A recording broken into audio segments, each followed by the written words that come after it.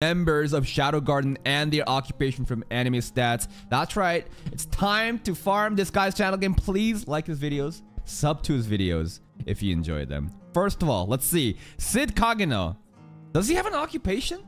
I thought Sid's just a student, right? He is the founder and ideological inspiration of the organization Eminence and the Shadow Garden. That is true. He is the founder.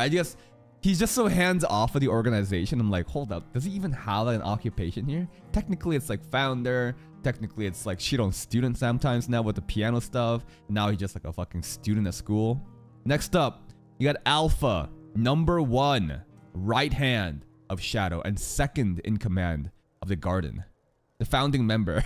I love how it says founding member here. Like this is, I mean, this is a company. It is a company. Beta. Let's see it.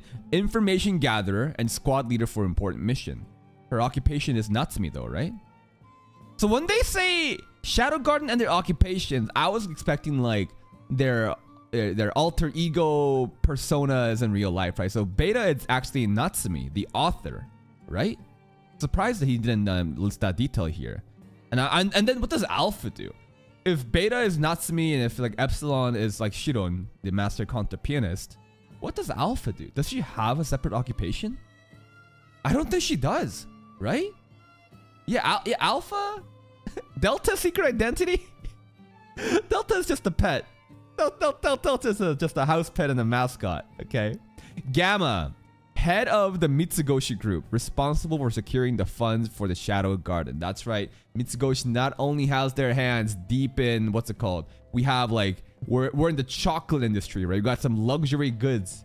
We got like lingerie, some like, what's it called? Luxury clothing, right? Underwear. We got like business attire now. We're even bringing modern business attire from Japan to, you know, ancient medieval Japan whenever Eminence and Shadow is being held. What else is there? They're also in, they got their hands deep in like the what's it called? The housing bubble, right? There's a whole, they bought up a shitload of land. So Mitsugoshi is basically just a super org that just runs everything. And secretly, Shadow Garden's behind Mitsugoshi. And then Gamma is the one that leads everything. Without Gamma, none of this shit could be possible. That's why Gamma, I think, deserves so much more respect. Delta.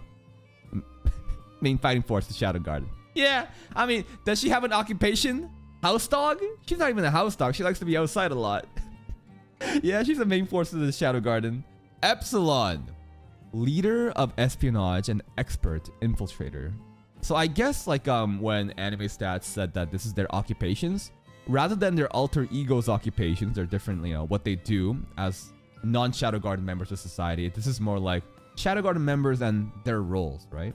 So she's the leader of espionage, an expert infiltrator, but technically she's also Shiron, who is the master concert pianist.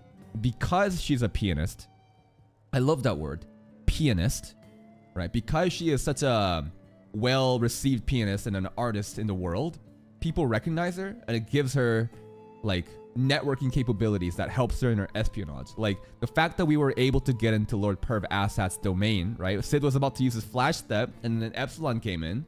And then they're like, yo, it's me, Shiron, let me in. And they're like, ah, sick, cool, right? It's pretty cool that Epsilon can do that. Same with Beta. That's right, they are rivals after all. They use their prestige and their author or pianist, you know, clout to get in. Now we got Zeta. She is the head of exploration and specializes in reconnaissance.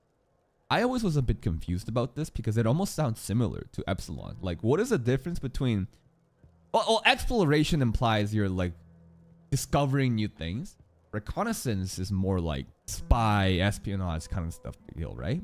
But Zeta is so talented and gifted that she just basically goes on by herself and does scouting, different lands. I'm not really sure. They don't really give us more of Zeta and what she really does. Also, about her backstory with Victoria. How are they friends in the beginning? Who knows? Ada, Shadow Garden's chief engineer, head of research and development. Ada exists because, like, she's kind of a bullshit character in the sense that she's like Kusuri from 100 Girlfriends. These are like the science girls that enable so much more of the show. They'll just come up with bullshit experimentations, and they'll just innovate and just create tech or like create drugs that let you do anything, right? So when I say bullshit character, I don't mean that I hate them. I'm just saying they just let you do anything you want because of their research and development, which I think is a really good thing. It really just like makes the show more flexible if you have more characters, I don't know, be able to do stuff like this. Next one, we got Lambda, Shadow Garden's drill instructor. That's right. We're finally done with the founding members. These are now number 8 to 25. Lambda, Shadow Garden's drill instructor. Nothing more. Don't know why that she still like closes her eye, right? Look at that. She always closes her right eye. Technically, she opens it in one of the endings, I think, of the visuals. But interesting that she always does this. Next one, we got New. New is Gamma's personal bodyguard and Shadow Garden's interrogation specialist. That's right. It is interesting that some of the unnamed numbers will... the name numbers will have a direct... they report directly to someone, right? So like Victoria, for example, technically she's unnamed, but she like reports to Epsilon. Nue is specifically for Gamma, right? I think Omega and Kai are specifically for Epsilon as well, right? Then we got Omega, direct subordinate of Epsilon, and let me guess, Kai is also gonna be, yep, direct subordinate of Epsilon. I don't know why. Also, I wonder what this mark here is from Omega. But like these two characters, they like they're always together, but we don't know why. They were probably like childhood friends. Did they get rescued together? Who knows? I'm sure maybe the Master of Garden or the manga or the light novel goes a little bit more detail about these two. But yeah, they're always together, huh?